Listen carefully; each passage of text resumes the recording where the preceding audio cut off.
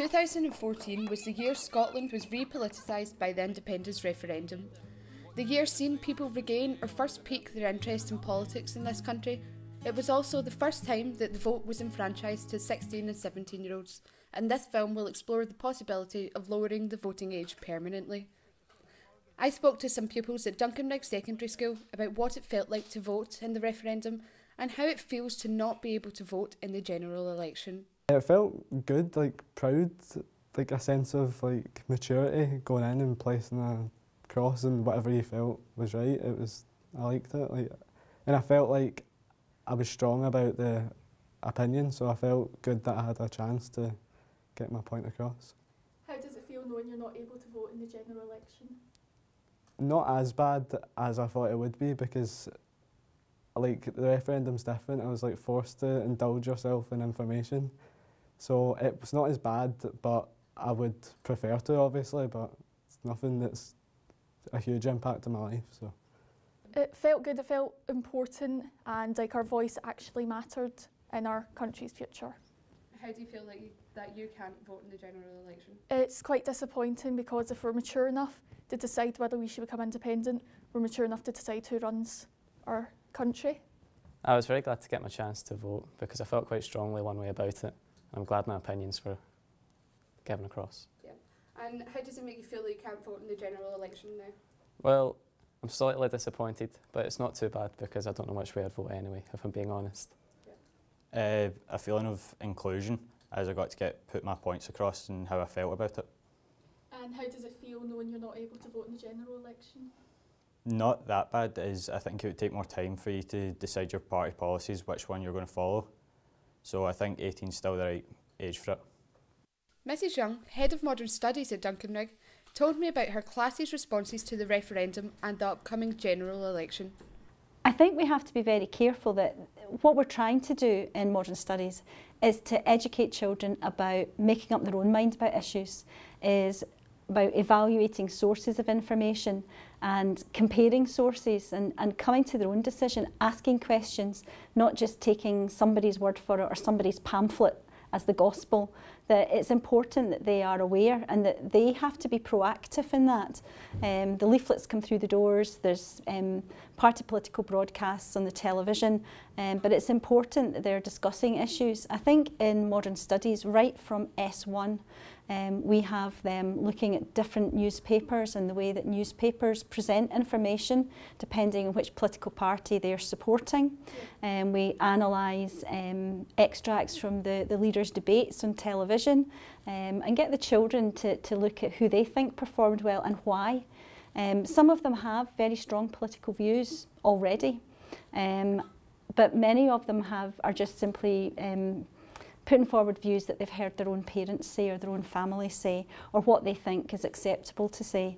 So I think in modern studies it's our job to make sure that they're aware that there's lots of issues out there, lots of questions to be asked, and it's important they are proactive themselves in accessing a range of information so that they can come to their own decision. And what about now?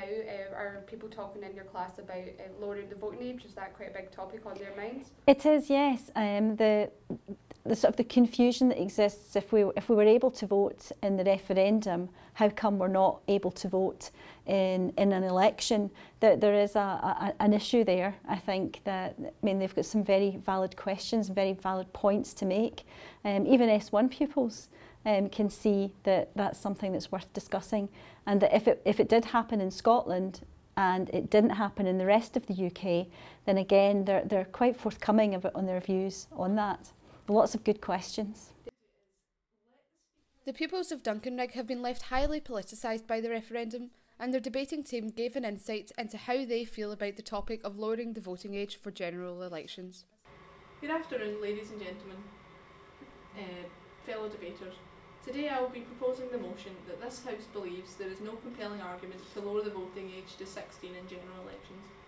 I will discuss that 16-year-olds are more swayed by empty arguments, such as empty promises that these parties may make, and also I will go over that there is much more parental influence on 16-year-olds than 18-year-olds. These young people are too young to make this type of important decision. because they are influenced by such Point of information. minuscule things. Yes. But are you saying that other people who do vote, like older than 16, they're not influenced at all as well?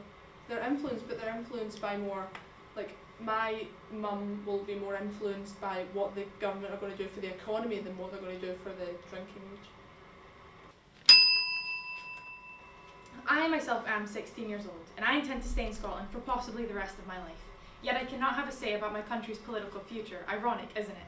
I mean, I may not be the brightest teenager ever, but I have a fair grasp on politics, better than some, admittedly worse than others. However, I may know more than an 18-year-old who is able to vote.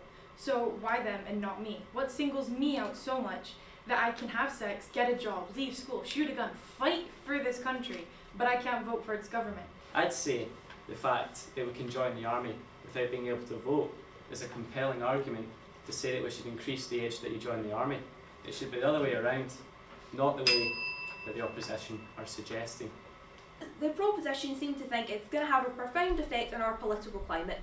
My point of view is, and what's wrong with that? You know, I recently heard a speech given by a member of our debating society on the lying in politics and the utter injustice and lies told by every politician. So why does bringing a new type of voter and a new type of influence into politics, why would that be a bad thing? Why would that be a bad thing to change our political landscape? It'd make a more diverse, yes. Because these younger people are more influenced by these lies and false things that these politicians say. I'm very glad you brought that up, because that leads me on to my next point, which is that Greg was saying that you shouldn't change all the laws, because changing the laws is ridiculous and it makes no sense. And well, I think it also ties in with the whole thing of, well, they're not being influenced and they wouldn't look into it. I think you'll find that the younger you are, the more curious you tend to be, the less cynical you become, as shown in psychological studies. So I feel that young people are more likely to look into politics and look into what it actually is. Professor John Curtis, President of the British Polling Council and expert in voting behaviours, tells the benefits and downfalls that could come with lowering the voting age. If we go into the path, as it looks as though, of enfranchising 16 and 17-year-olds, we should do so with our eyes open. It will probably result in somewhat lower levels of overall turnout than would otherwise be the case.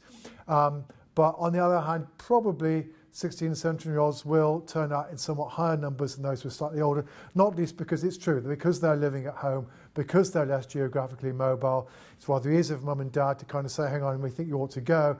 And it's also much easier to ensure that they're on the electoral register. So there's some advantages they have as compared with 18 to 21-year-olds, but there's still that general rule.